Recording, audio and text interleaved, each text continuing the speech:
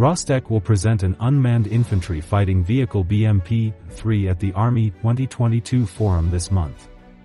First information about the prototype appeared in 2021.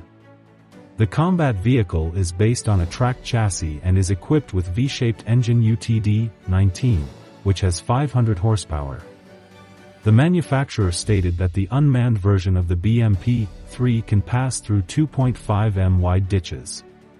Earlier Rostec company promised that the maximum speed of the armored vehicle will be 70 km per hour, and its fuel tank capacity of 700 liters will provide a range of 600 km without refueling. Whether these technical characteristics will be somehow different is still unknown.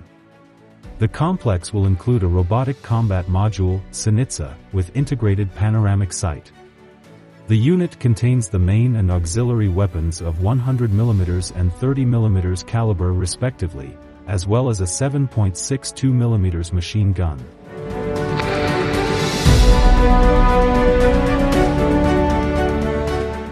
BMP-3 will receive cameras with all-round view, with which operators will be able to remotely control the combat vehicle. Russian developers claim that the device will be able to operate in a fully autonomous mode of use.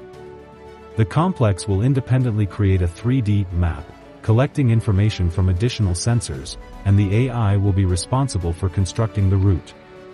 Another feature of the combat vehicle will be a mini-drone for reconnaissance and mine clearance.